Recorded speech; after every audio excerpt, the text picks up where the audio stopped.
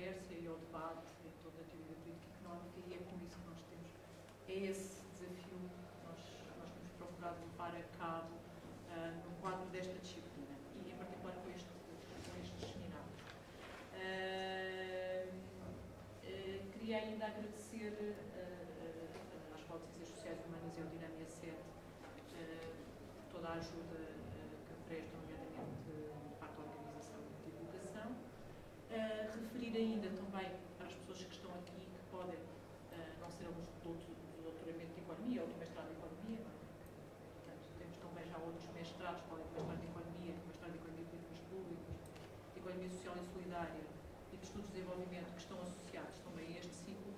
Portanto, para quem não vem propriamente destas áreas, eu gostaria de referir que o seminário vai prosseguir em inglês, porque as aulas de doutoramento de Economia são em inglês, e de facto temos aqui alguns alunos que não são portugueses, embora quero-vos dizer que se sintam confortáveis para, na parte da discussão, colocar as vossas questões em português ou em inglês, como bem entenderem.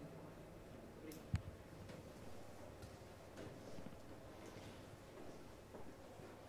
Good afternoon. I will have to respond to the request of speaking in English, which is okay, because there are students that are English speakers, so I'm going to do it this way. So I want to thank, first of all, Anna and the colleagues at ISCTE for having invited me and being present, which is even nicer than simply inviting.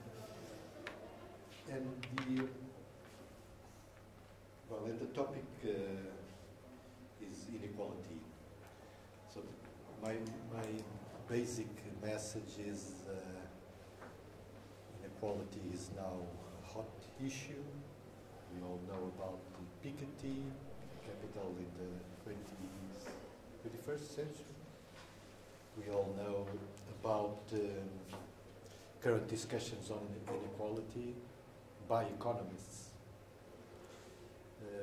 And this seems to be a new development. What I mean to tell you is that don't be fooled. These are old discussions in economics, in political economy, and much of what is being now presented as a novelty has in fact very long beards, and I want to show you those long beards, those old debates. For the title, which is, by the way, invisible in the... I have a PowerPoint in my laptop, but no image in the... It's strange.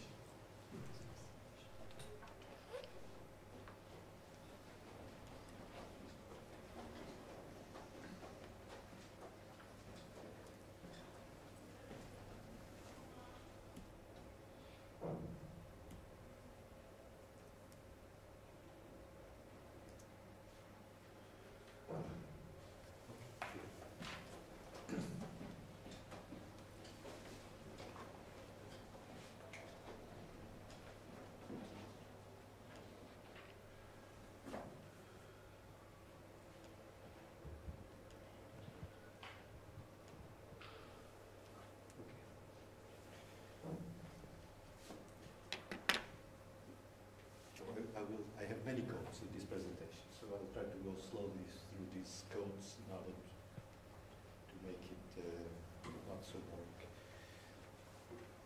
Well, the thing is, I just want to start by recalling what, at least those of us who came from economics background, were taught about equality in the basic courses. So I just picked an author, Arthur Alcorn, not so well known, but in fact influential in shaping the idea that we have equity or equality, doesn't matter much, and efficiency, different values. Equality on the one hand, efficiency on the other hand. Both values are important, although the economists, at least the type of economist who has written books about welfare economics, cares most about efficiency, but nevertheless recognizes equality or equity as an important value. The basic idea is that most often we cannot have both at the same time. If we want more equality, we have to give up something on the other value, which is efficiency. There is a trade-off between the two values.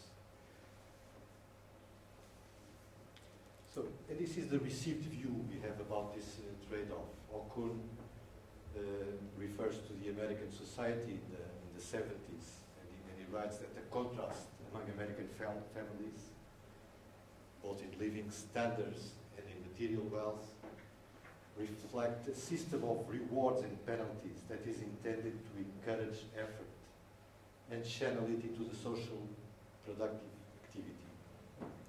To the extent that the system succeeds it generates an efficient economy. If we deal properly with incentives, we will have an efficient economy. But the pursuit of efficiency necessarily creates inequality. And hence society faces a trade-off between equality and efficiency. And it describes this trade-off between efficiency and equality with a metaphor, with a story.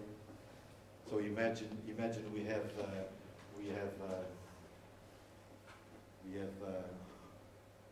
water which has to be taken from a large deposit, the deposit of the rich, to a smaller deposit, which is the deposit of the poor. It has to be transported in a bucket. So in order to reach equality, we have to take water with a bucket from the deposit of the rich people and pour this water in the deposit of the smaller deposit of the poor people. But the problem, says O'Koon, is that the bucket is leaking water during the transportation. So the water which is taken from the deposit of the rich does not reach the deposit of the poor because the bucket is leaking water. The money must be carried from the rich to the poor in a leaky bucket. Some of it will simply disappear in transit, so the poor will not receive all the money that is taken from the rich. So efficiency, there is a loss in efficiency when you try to transport water from the deposit of the rich to the deposit of the poor. How comes? I should ask the economist as a straightforward answer to the why is the bucket leaking. Every economist should know this. Of course, it's an incentive problem. It's an incentive problem because, because the poor will reduce their disposition to work when they receive transfers, when they receive simply a sum which is transferred without any work or labor being given in return. So the poor would lose incentive to work. And something similar would happen to the rich because the very high marginal rates of taxes, the very high marginal tax rates would disencourage the rich to be productive. So an incentive problem. The bucket is leaking because there is an incentive problem. So basically the conclusion is redistributing income is inefficient. So for the pure economist who cares only with efficiency, they would say redistributing income is a bad idea. It reduces efficiency. So instead of redistributing income,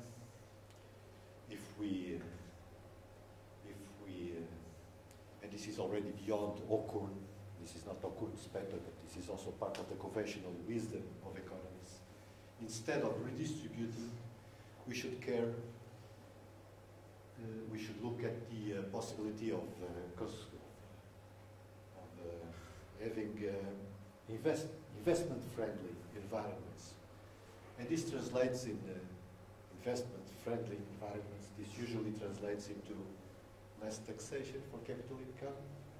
And as you know, during the 80s and 90s, this has been practiced all over the world, reducing the tax rate for high incomes. Second element, with less taxation of capital income, there would be resources which can be invested, and this investment can spur innovation, job creation, and income likely will trickle down. What is not taken from the rich is then invested, and so wealth and income will trickle down, reaching the poor. Of course, trickle down may imply more inequality, but then you are not really welfare economists if you don't believe that what matters is that in spite of inequality, which might be bigger, the condition of the poor might improve in spite of more inequality. And what counts is the improvement in the condition of the poor, in spite of the fact that there would be more inequality. Did you get that point? The point is, don't worry with inequality. What matters is that the people well beyond would improve somehow. So this is. Am I exaggerating? Have you been in economic courses? Am I making a caricature? It's more or less what we received.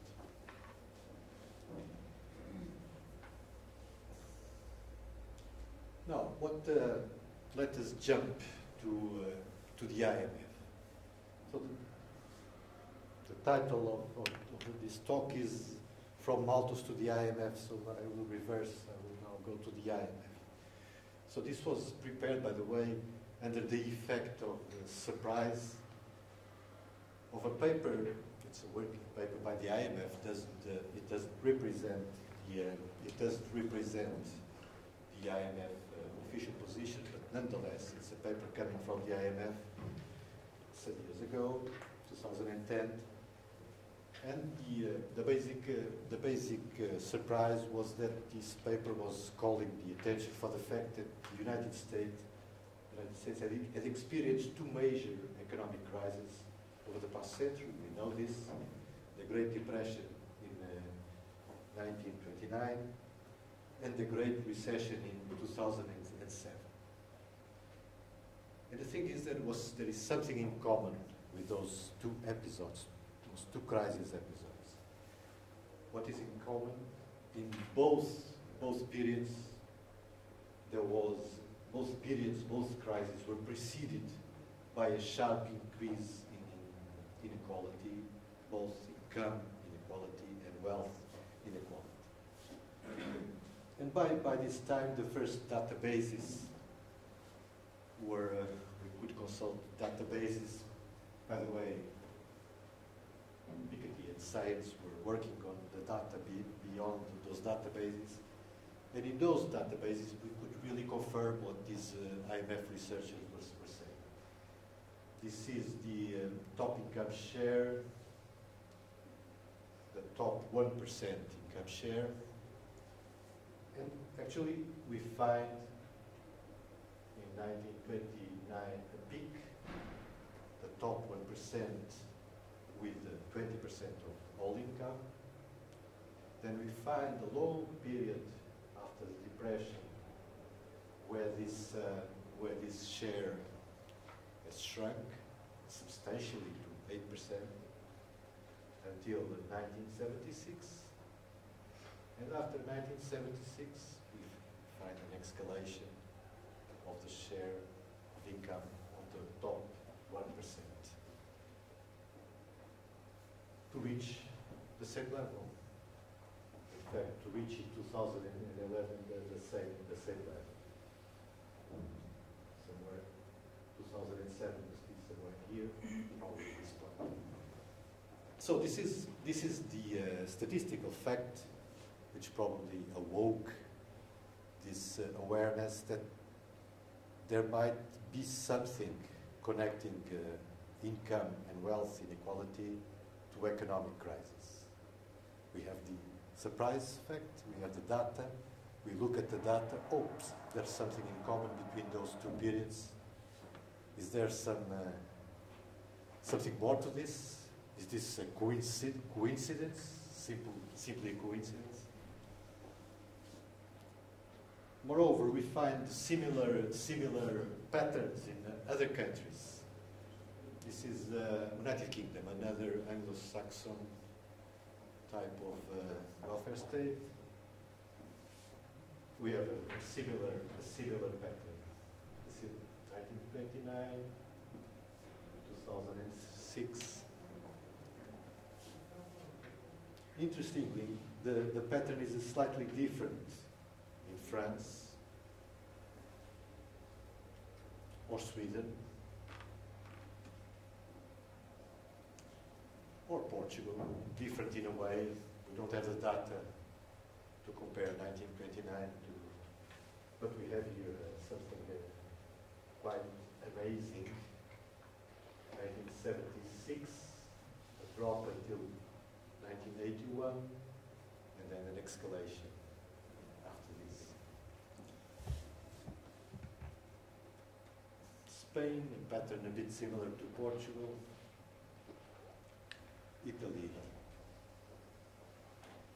So, some differences. There is a pattern, but this pattern seems to be more clear in the UK and the United States, which is an interesting indication related to some possible variety of socio-economic configurations in different capitalist countries. So the question is, this is a question posed by a number of people, may increasing inequality be a cause of an economic crisis?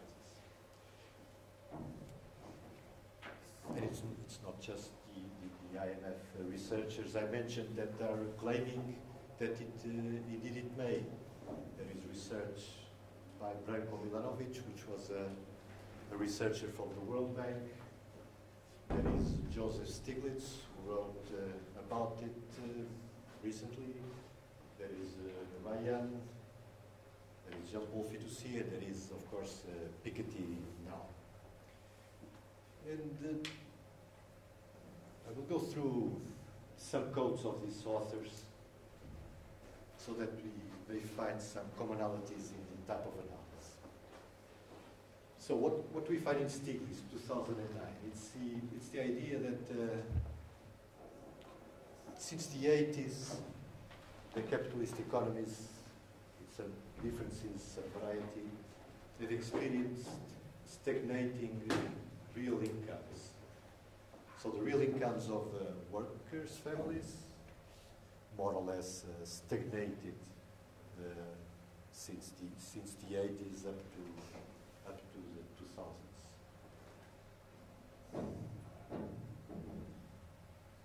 And those households whose incomes have stagnated became borrowers, became borrowers in a credit system that has developed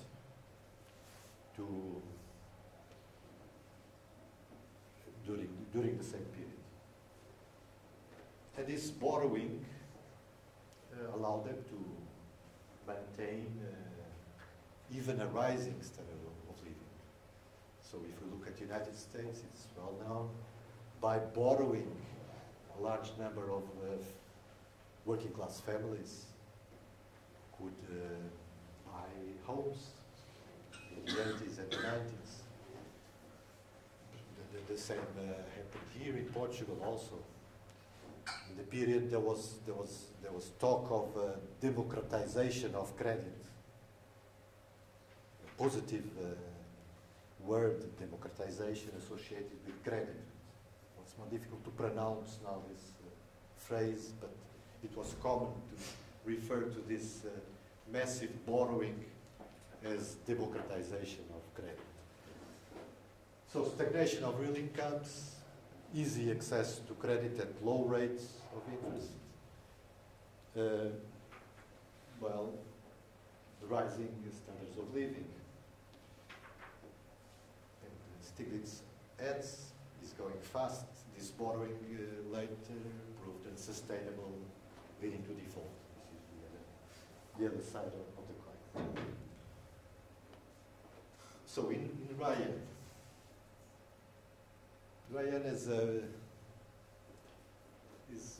he stresses the political element in this process of credit democratization.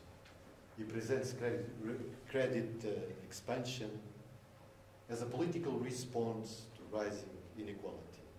So he attributes the expansion of credit to a political stance,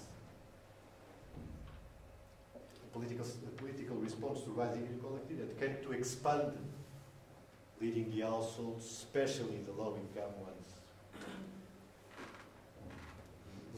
expand lending to households, especially low-income ones. Even low-income households have now access to credit. And of course, the benefits of growing consumption, fueled by credit, or more jobs, growing consumption and more jobs were immediate, whereas paying the inevitable bill could be postponed into the future. So the benefit that proved, once again, unsustainable later on, and it became visible with the crisis. Fitoussi and Saracen, so French economists. The starting point, once again, an increase in inequalities which depressed aggregate demand, or rather, which would have depressed aggregate demand if not for the credit expansion, which depressed aggregate demand and prompted monetary policy to react. It's a little bit different, this mechanism. So the idea is that there was an increase in inequality, depressing aggregate demand, pressing monetary policy to react, so lowering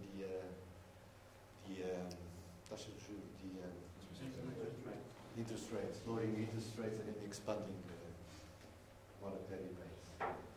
By maintaining a low level of interest rate, which itself allowed private debt to increase beyond sustainable debt. There we are once again. They are a bit more sophisticated in the sense that they have the other side of the coin. On the other hand, the search for high return investment by those who benefited from the increase in inequalities led to the emergence of bubbles. There was another process. Much of the part of the effect of the low interest rates and the expansion of the offer of the supply of money fed financial bubbles, was used to invest in financial assets and fed financial bubbles. So net wealth, even families, middle-class families, had access to credit, which was transformed into financial investment. Net wealth became overvalued, so with this investment in financial assets, the consequence was the overvaluation of the assets. And high asset prices gave false impression that the high levels of debt were sustainable. So this is a little more detailed in the mechanism. So we had money pouring out of the central banks, low financial assets and other assets growing in value. This wealth effect fueling, once again, the mechanism that led to credit expansion. The false impression that were sustainable. So this bubbles giving the impression that high levels of debt were sustainable.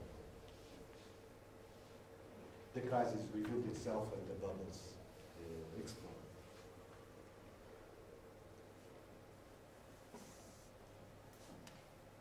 Another, it is description by Kumoff and Rancières.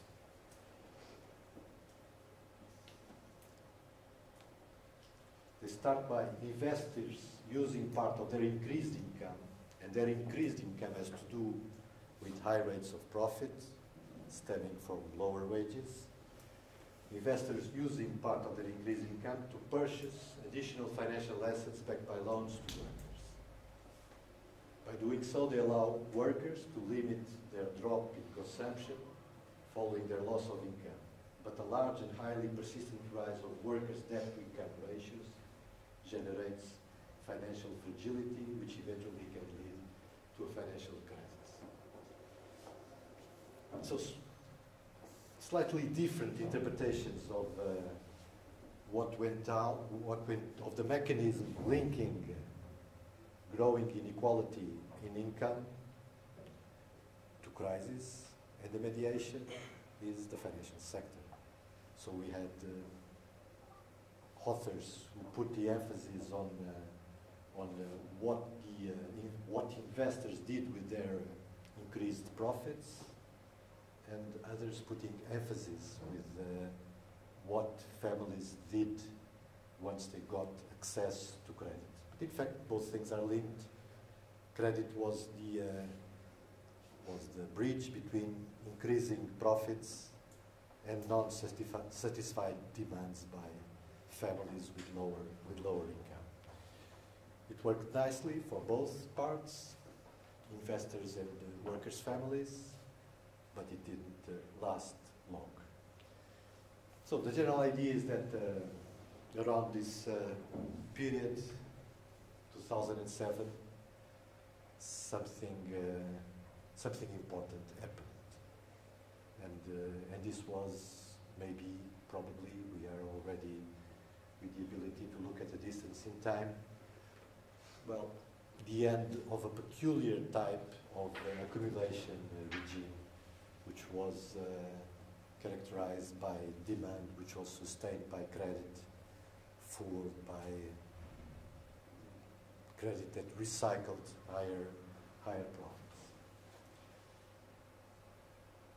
Well, the thing, of course, the interesting thing is, at least for me, is that this, in fact, is nothing new. So we find in John Kenneth Galbraith, a book written in 1954 about the Great Depression, which, by the way, is translated into Portuguese. You can find it in the library. It's a small book. The translation is not brilliant, but it's possible to read. And in 1954, John Kenneth Galbraith was writing that the bad distribution of income was the first of 5 weaknesses which seem to have had especially intimate bearing on the issuing disaster. The issuing disaster was 1939 crisis. So 1 of 5, I don't recall what were the other 4, but 1 of 5 weaknesses was the bad distribution of income. But even before Galbraith, we find it in the general theory of Keynes. Of course, the style is a bit different, but it states something like this. Our argument, so the argument, one of the main arguments in the general theory, our argument leads towards the conclusion that in contemporary conditions, the growth of wealth, so far from being dependent, or in other words, the growth of wealth is not dependent on the abstinence of the rich, as is commonly supposed. It is more likely to be impeded by it. So the abstinence of the rich, the concentration of income and wealth in the top of the pyramid, does not fuel growth as it was conventionally thought. It may hinder it. It may impede growth. But of course, Keynes was a reader of John Hobson, one of those economists which part of the curricula, but inspired Keynes very much. And also before Keynes was saying that in a whole book, Philosophy of Industry, the book is called Philosophy, that's maybe, it's impossible to find in the library. Philosophy of Industry, he writes that his purpose in this book is to show that an undue exercise of the habit of saving is possible, and that such an undue exercise impoverishes the community. So saving is a bad thing. So undue exercise of the habit of saving impoverishes the community, throws laborers out of work, drives down wages, and spreads that gloom and prostration through the commercial world, which is known as the depression in trade. So the cause of a crisis, a depression in trade, which was a term used in those times, may be too much saving. Income is going up the social ladder to people who simply don't spend it. It accumulates there. It is not spent neither as investment nor as consumption. It simply accumulates there. There are different forms of accumulating there. You can buy land, you can buy buildings, you can buy financial assets, you can keep the notes and coins, but this is not very advisable, as many people are recently discovering. Accumulating banknotes and coins might be dangerous, but it gets there. At the top of the pyramid, it's not invested, neither invested nor spent in consumption, and it leads to disaster.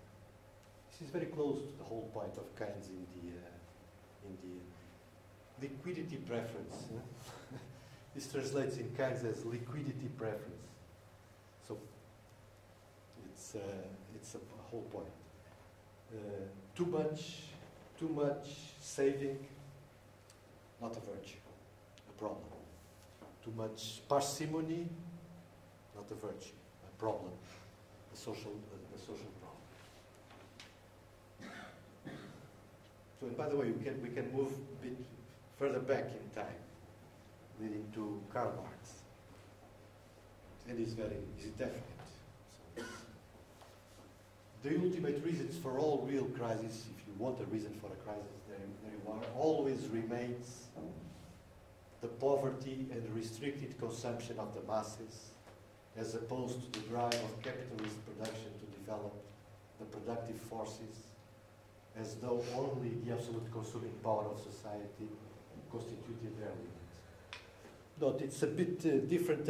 It's a bit different, this argument from Hobson's. It's not that wealth is being accumulated at the top and being left idle there.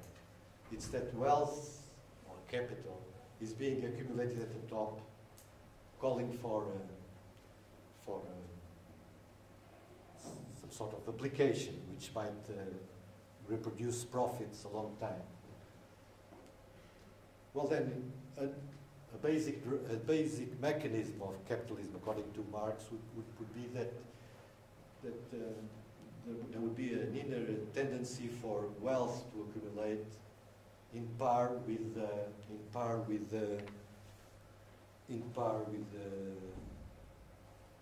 poverty and restricted consumption by the working people, and this would create a problem for capitalism itself. Wealth being accumulated and invested, or looking for investment, and working people which were deprived of an income to consume the potential of the industry. But we can continue to move backward. So, and we find in the middle of the 19th century an interesting discussion between two friends, which is David Ricardo and Malthus, Robert Malthus. They were friends, they were exchanging views, they were in agreement most of the time. Both of them, they considered themselves to be disciples of Adam Smith, But they had an important disagreement on the point that concerns us. On this point, can inequality generate a crisis? This is the thing. So David Ricardo was basically telling us that the point that later Marx was and Hobson and Keynes were noticing that there was the possibility of having an insufficient demand in respect to the potential production was an impossible situation. So I noticed the argument, as Ricardo puts it, is really convincing. I think I will be able to convince you that insufficient demand is an impossibility. So look, for instance, let's give £10,000 to a man.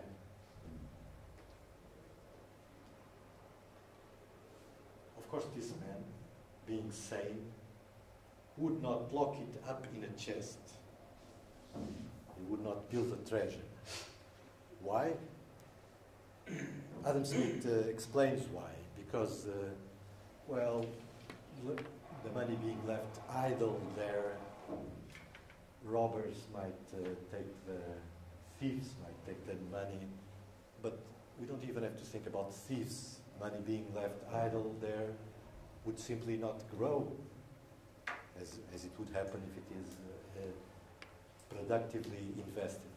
So £10,000 were given to this man, and he will not hoard it. The word is in English. He will not. Não vai ficar tesouro. Não vai constituir tesouro com essas. He will not build a treasure with these £10,000. What will he do?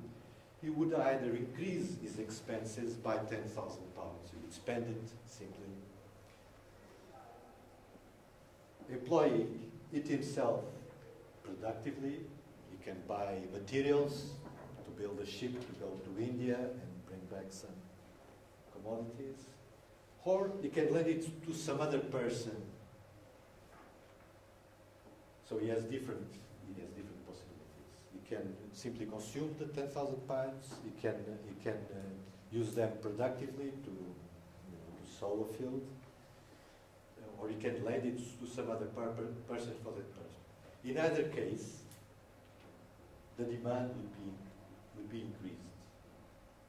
Look, if he uses the £10,000 as capital, or if he lends those £10,000, this translates into demand, obviously. If he increased his expenses, his effectual demand might probably be for buildings, furniture, or some other enjoyment. If he employed his £10,000 productively, his effectual demand would be for food, clothing, and raw materials, which might set new laborers to work. But still, it would be demand. Are you convinced? If you give £10,000 to anyone, those £10,000 will translate into demand somehow. This is the famous Say's law, no? Those who study Say's law, how does it translate? Supply creates its own demands. So it's so when I dare you, show me that Ricardo might be wrong. Or is this logic? Can you find us some kind of possibility that this is not the case?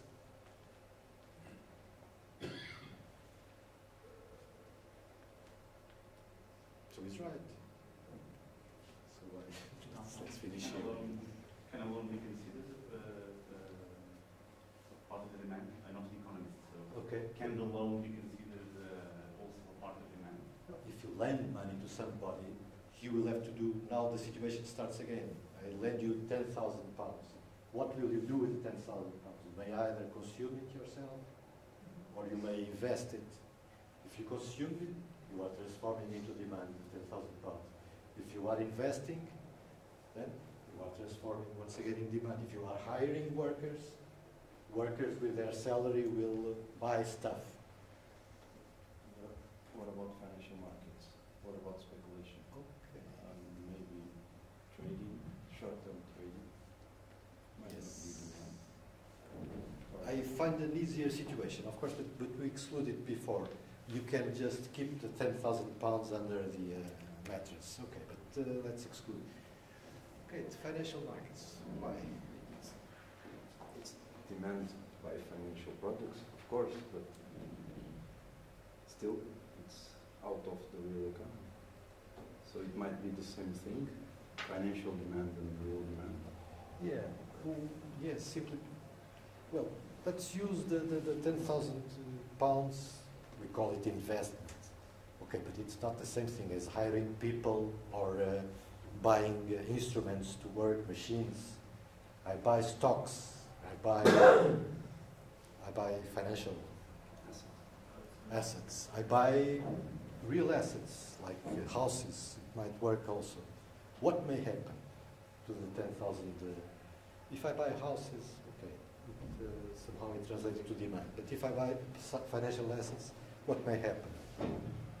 What may happen is that, what do they tell us in the basic book? If you're buying stock from a firm, then the firm will have money to invest. And it translates into demand. But there is something hot about this, because if you are buying stock, what might happen is that the value of the financial asset may increase, may duplicate, triplicate the value of the financial asset. And this financial asset, which has duplicated its value, still corresponds to the same part of the capital of the firm. But it's worth twice, because there was a lot of people with £10,000 in their hands which decided to buy those assets.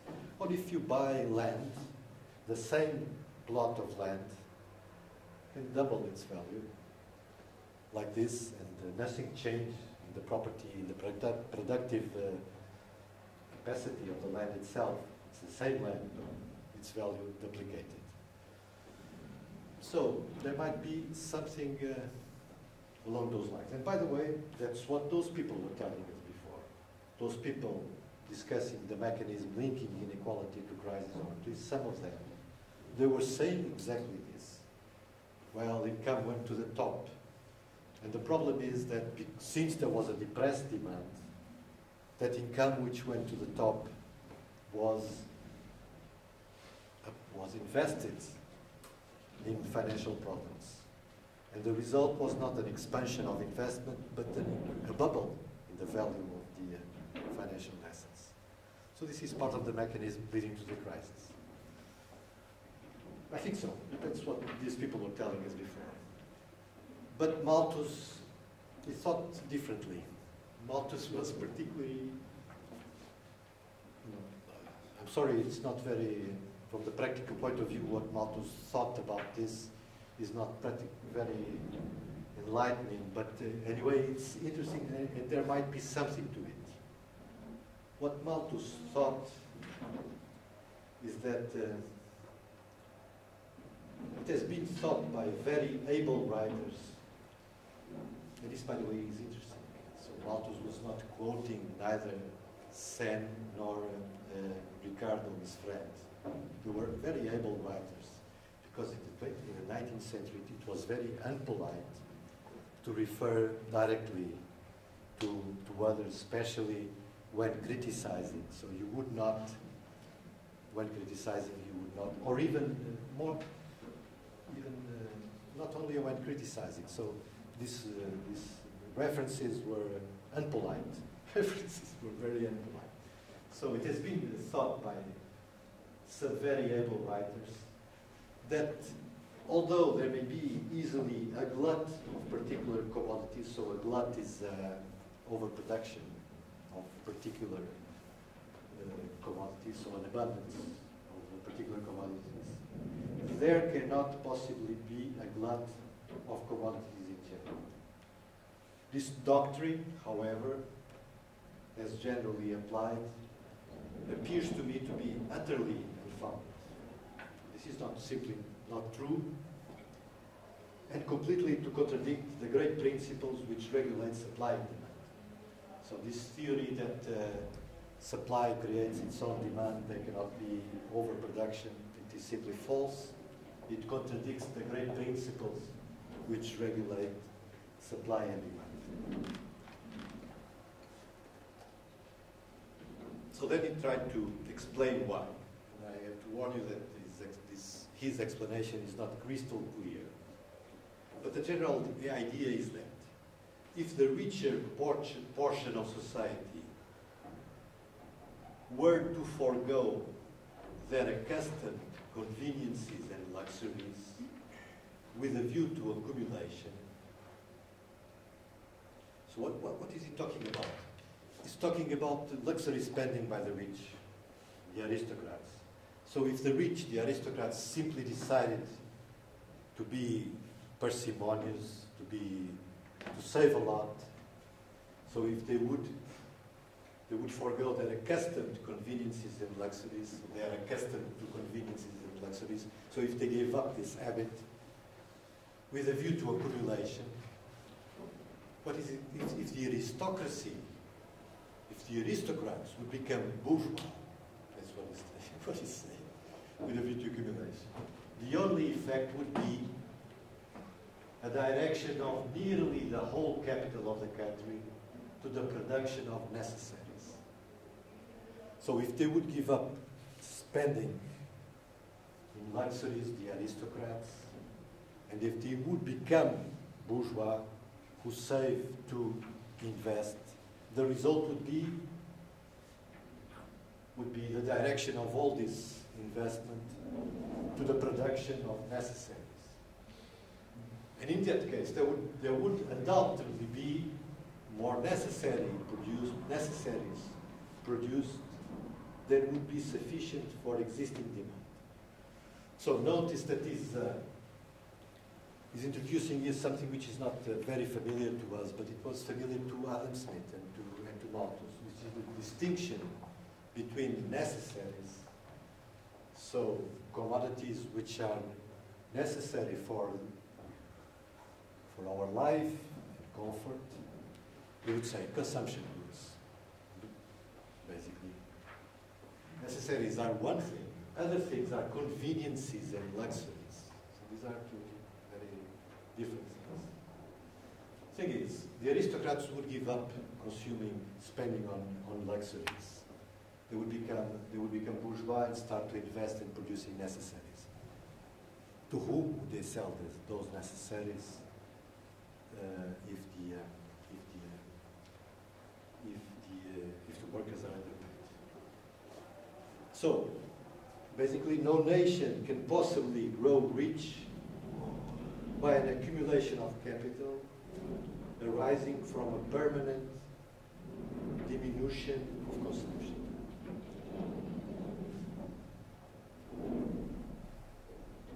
That's basically the point. Malthus saying something which translates into very up-to-date remarks which are very common in those days. So we might think, and once again I would ask you, what would be the remedy for this situation?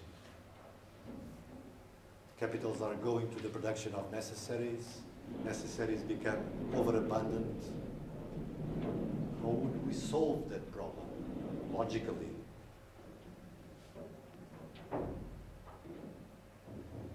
Why do we reduce production?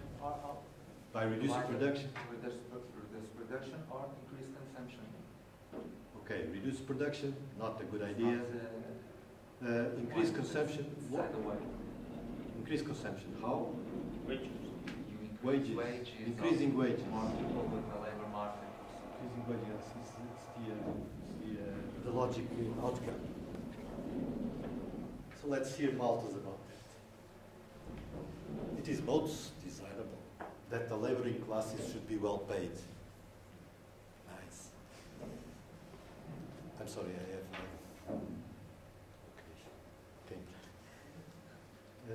is most desirable that the laboring classes should be outpaid. This is Robert Malthus, by the way. If we read Malthus, there's some ideas which we have about Malthus which become a bit... he was a good man. But as a great increase of consumption among the working classes must greatly increase the cost of production. Unit labor costs. So the wage increase of the wages in the labor classes would increase the cost of production. Then it must lower profit and diminish or destroy the motive to accumulate. So I'm sorry, I don't know who suggested increasing wages, but if we do it, then profits will be squeezed. If profits are squeezed, investment will suffer. If investment suffers, less jobs, aggravating the problem. So, no way. What then? We have a problem. On the one hand, this is those political economists of the 19th century, they thought in terms of social classes. The social classes of Malthus are master producers, so the bourgeoisie. The workers are worker producers. They're all producers, but ones are masters, the others are workers. So master producers, and then we have the aristocrats, which are not in this picture here. Aristocrats, master producers, the worker producers. On the one hand, master producers save too much. So this is the virtue of the bourgeoisie, saving and transforming savings into investments. Worker producers consume too little. This is no vice of the working class. They simply have low wages. But increasing the salary of worker producers would impede profit. So we have this contradiction, but increasing the salary of worker producers would impede profits and the growth of wealth. So what would we do?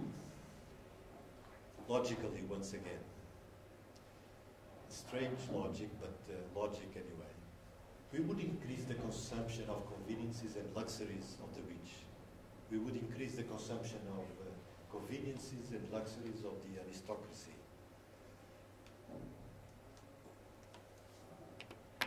How would it work? Well, we have to go back to Adam Smith. So Adam Smith, if you remember well, had a distinction between productive and unproductive labor, workers' labor. What was productive labor was labor used to produce necessities. What was unproductive labor, basically the metaphor was the servants working for a salary for the aristocracy. Waiters, servants in general. They were working, but they were not producing commodities. While the other productive workers were working, but producing marketable commodities.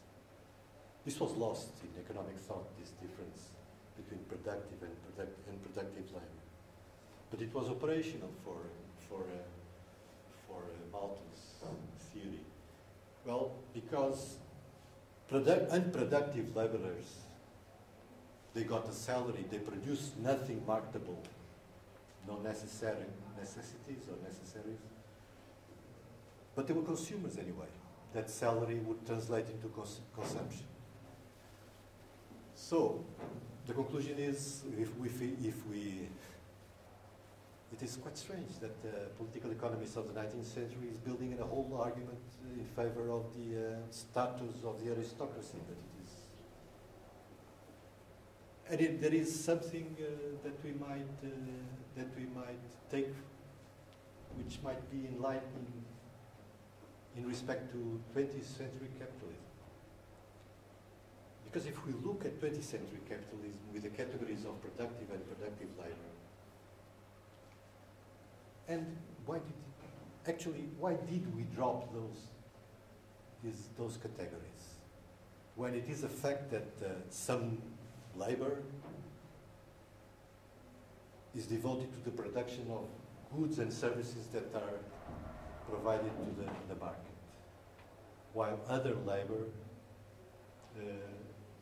leads to the production of useful things which are not provided in the market. So if we look at 20th century capitalism anyway, with those categories, the question is, do those categories still make any sense? We undoubtedly found an expansion of unproductive labor in respect to productive labor.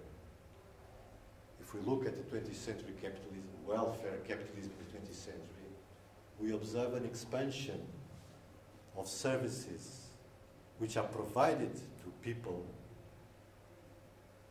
but not sold to people in a market. And these are the services provided by the welfare state to people.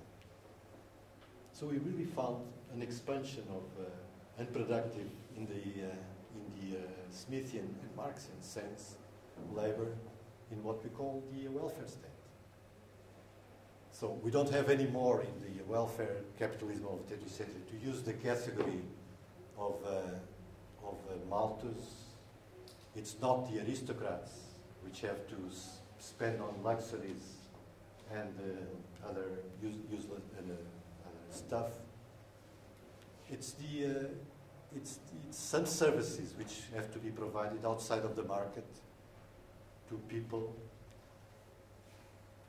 and services which are paid with part of the income, mainly with progressive taxes, with part of income of the rich, and provided to everybody without a market in between. So, but this is just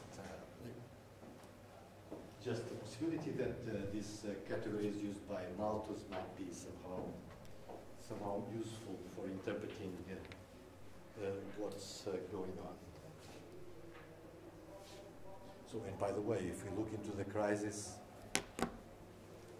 what might happen in respect to taxes, who are supporting this welfare state, we observed lowering the rates, and we also observe at the same time the shrinking of the services which are provided by the state. So the thing is, can inequality be a cause of an economic crisis? I think my point here is not yes or no. My point is it's simply not a new idea. It's an idea which has been around. It's, in fact, it's a recurrent theme in economic thought, a theme that comes and goes, correlated with the pulsing of capitalism itself. There is somehow a link between the dynamics of capitalism itself and the dynamics of economic ideas, and I think this is the case with the idea of the possibility of inequality being a cause of the crisis. So what happened to us, those of us who simply have been educated recently in economics, what happened is that we simply forgot, or were made to forget, a number of ideas which were there in the past, which were clear for dead economists, and which were replaced by this simplistic idea of a leaking bucket that transports water from the rich to the poor, leading to less efficiency. So this type of idea, the leaking bucket idea, simply obfuscated knowledge that was there. We knew about those things. Those things were there. And we are very surprised now and take as novelties things like Piketty's book. It has long periods. It's not a new idea.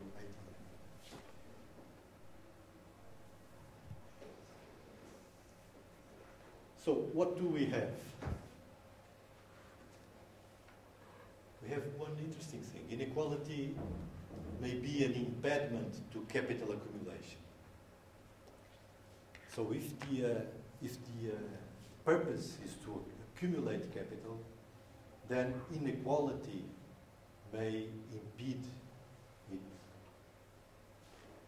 And this might translate into the idea by Michael Kalecki, an economist who was both Keynesian and a Marxist, which is something which is possible. And he referred to this by the idea that captains of industry would benefit from less inequality. Captains of industry would benefit objectively from with less inequality. So how comes they oppose moves to shift society into a more equal pattern of income distribution? Does it make sense? Well, it's good for the accumulation of capital that the income is better distributed. And still they oppose it. How comes? How comes? It has to do with the second point, which makes it clear. But inequality is also a precondition for capital accumulation. And he explains. Discipline in the factories and political stability are more appreciated than profits by business leaders. So what has inequality to do with discipline in the factories and political stability? And really, you are inclined to accept any job if your income is nil. You are inclined to be disciplined and not engage in political adventures if your income is close to zero. So we have this contradiction between an impediment to capital accumulation, which at the same time is a precondition for capital accumulation. In the end, I don't know if this is a permanent feature of capitalism or not, but it has been so far. In the end, the discipline in the factories and political stability are more appreciated than profits by business leaders. So inequality will be cultivated as a disciplinary mechanism and as a political stability.